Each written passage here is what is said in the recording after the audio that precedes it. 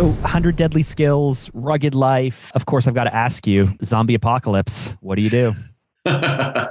Well, first you have to identify out of the 32 different kinds of zombies that I've seen listed, you have to identify which one it is you're dealing with, you know? How do you know, right? There's fast twitch, there's slow twitch, there's the ones that run fast, the ones that run slow. There's the ones that work in hives, you know? There's some that only come out at night. I mean, but once you identify which one you're dealing with, then you can come up with the proper protocol to deal with it.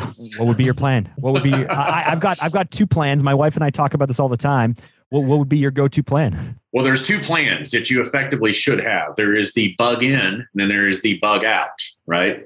Now, bugging in means that you have basically fortified your current place where you live. You have all the supplies you need, and you can really hunker down and survive. You can sustain life right now with everything you've got for a long period of time. The bug out means, okay, now I've got my bug out bag, my loadouts. I've got everything figured out and sorted that can go into a vehicle. The vehicle has, you know, $3,000 worth of cash inside. It already has all the fuel tanks that are full, so that once I start moving, I don't have to stop. And when I do stop, I'm paying cash all the way. And there's never going to be any other issue with me getting fuel to get to wherever it is I'm going. That, you know, whether that's the evacuation route, or it's to your cabin in the mountains where you know you can hold up and be safe. But I mean, so you think fuel is actually, so this is interesting because the two plans, I live near one of the Great Lakes. Yeah. I live about, I've run there. I live 3 miles from the edge of the Great Lake. Nice. So I've always had two plans. I'm surprised you said cash, because my plan was to just steal everything.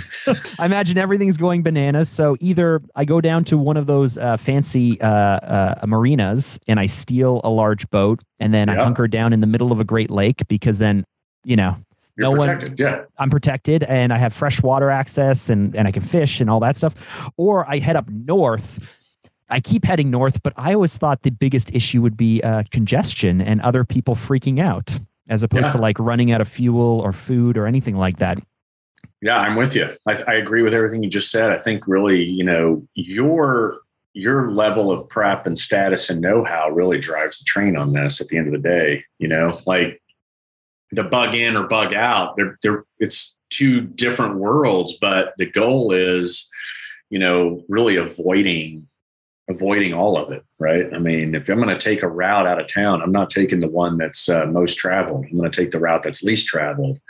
You know, if money is great, probably the first couple of weeks, you're going to run out, but people will take your money, and money becomes it until other things begin, until we get into a bartering system, which is what's going to happen in a situation like that. Or let's go to real world. Like if you're going to talk about, like you look at Russia invading Ukraine, you know, imagine what those people are going through and realizing, wow, I didn't really have a plan for this. I remember the interviews of Ukrainians before Russia invaded, and they thought it was all fake news. Like, no, that's not happening. There's no one at our border. They're doing exercise. They actually believed what Russia was saying. And so did, you know, I was surprised that probably, you know, most of the European countries also was like, he's not going to do it. But he did it. And then people were left, you know, they're left stranded, and, you know, and then they're forced to figure it out. That's figuring it out when it happens is the wrong time to figure it out, as we know. So having a plan goes a long way. And then adjusting it accordingly, you know, obviously being flexible is also a great way to look at it too. If you're ready to live a more rugged life, what does that mean?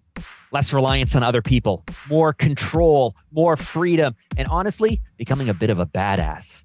Click on the link right over there to hear the full conversation that I had with Clint Emerson.